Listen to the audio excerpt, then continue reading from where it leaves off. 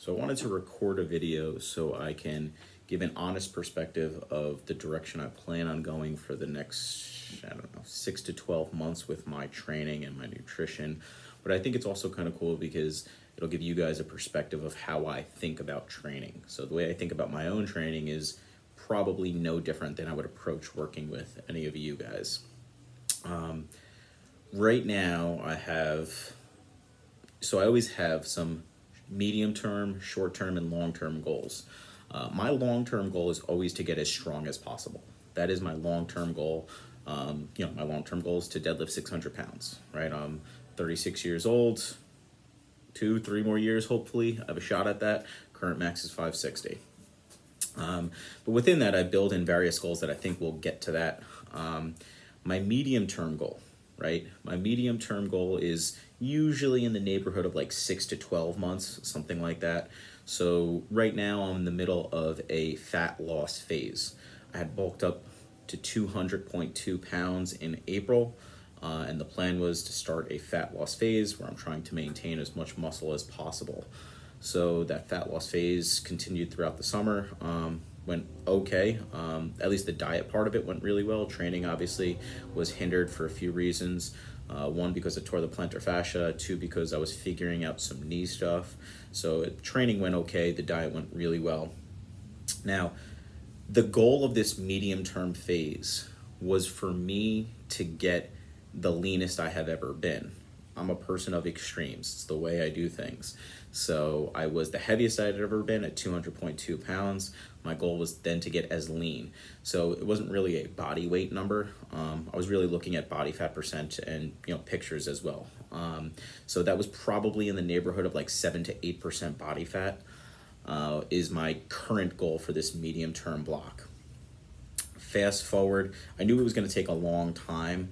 And I knew in the back of my mind I was probably going to have to take what we call a diet break. So, when you're dieting, whether it's adherence, whether it's like decreasing your metabolism, which is a thing sort of, dieting for more than 3 to 4 months straight can be challenging. So I had intended to build in a diet break. So what is a diet break? Simply where you up your calories. If you want to say restore your metabolism, that is slightly a thing as well. But it's also for training. So I took a diet break because I built in this short block where I was trying to maximize strength. This short block was about 4 to 6 weeks. My goal was to really get up to a 405-pound squat. I'm at the end of this block right now, and the 405-pound squat doesn't look like it's going to happen. I didn't even try to attempt it. I'm probably in shape for about 385 to 395 right now. But I felt because, I had my plantar fascia, because I was working with some knee stuff, I didn't want to push this block and really just attempt 405. So I decided over the past week not to attempt 405. And this really also coincides with the end of my diet break. My diet break was, I think, 3.5 weeks long. I was eating probably like 2,200 calories before the diet break, and I can tell you I was definitely feeling the effects in my workout. I definitely felt lethargic. 2,200 calories is fairly low for me.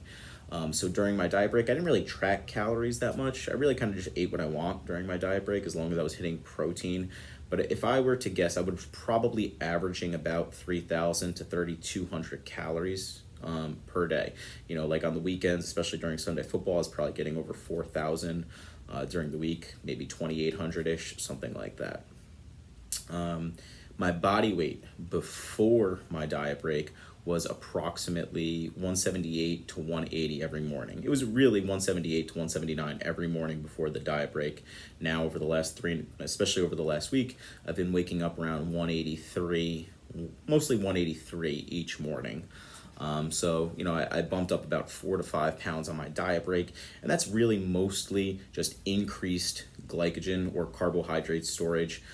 Maybe I put on a pound and a half, which is all fully expected. Now, again, my goal is to get as lean as possible. What's my body fat percentage during this time? Probably about 15%. For some reason, I seem to be holding a little bit more body fat than I would have liked. I I feel like I should have gotten down to about 13 or 14% body fat.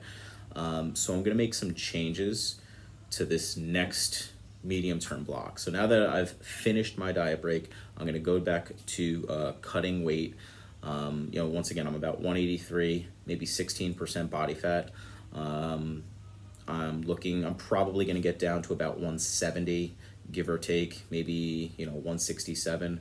And really I'm looking to get down to that 8% body fat. I'll probably make a second or third video kind of outlining a little bit more of the specifics of nutrition that I'll be following for the next 3 to 4 months. And I do expect it to take about another 4 months for me to get down to about 170 or under.